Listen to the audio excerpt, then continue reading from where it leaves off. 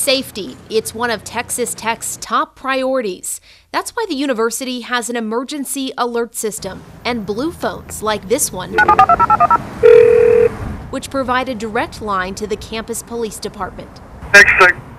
They're strategically placed where you should be able to see a blue light anywhere on campus. And in an effort to make Texas Tech even safer, there are now several security cameras mounted atop specific blue phones. The initiation of this the camera project started probably about a year and a half ago in conjunction with the President's Office, IT, operations, and student government.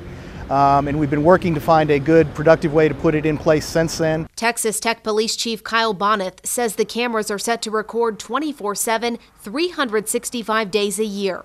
He says they're not only there to solve crime, but to discourage it from happening in the first place. Should make everyone feel a little more secure. It should make anybody that's looking to do a criminal event, let them know that they are going to be on camera.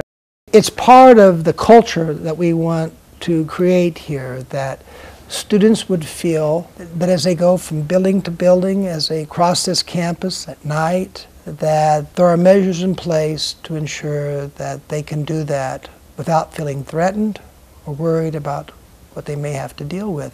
President Lawrence Guvenik says the university is constantly reviewing the practices in place that relate to campus safety. We're very vigilant about making sure we're doing all we can to make sure it's safe. And taking advantage of technology like these cameras is part of an ongoing initiative to make students, staff, faculty, and visitors more comfortable on campus. Student input, faculty and staff input led to this.